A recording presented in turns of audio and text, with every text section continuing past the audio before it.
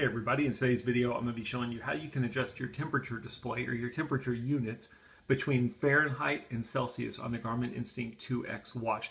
This is one of those videos that's a little bit tricky to do because there's so many different options you can go about in terms of changing your temperature. I'm going to show you a couple different ways you can do it on the watch. You could also do this on the Garmin Connect app on your cell phone and then simply sync the changes over to your watch.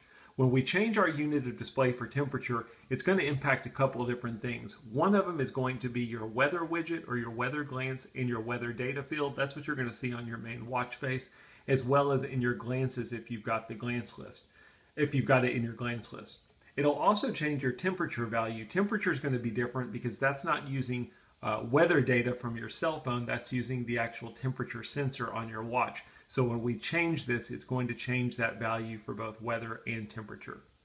In terms of the different ways you can change it, if you've got the temperature glance installed like I have here, while you're on the glance, if you press and hold the menu button, it's the middle button on the left-hand side, it will bring up your temperature options.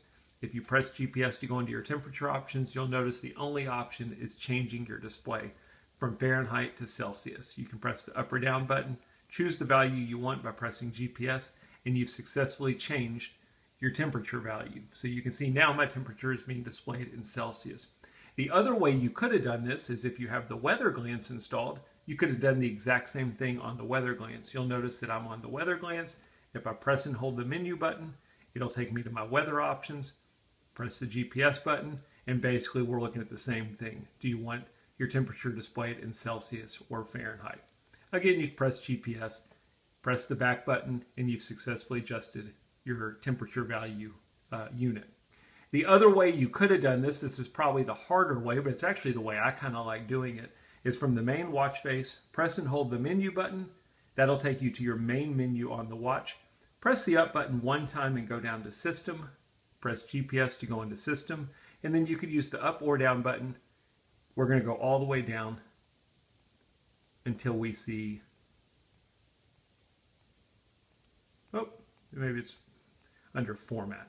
Format, and then the first option under Format is going to be Units. Under Units, we can go down to Temperature, press GPS, and it's basically going to say, hey, do you want your temperature in Fahrenheit or Celsius? And you can change it there as well. So I'm going to go ahead and change it to Celsius.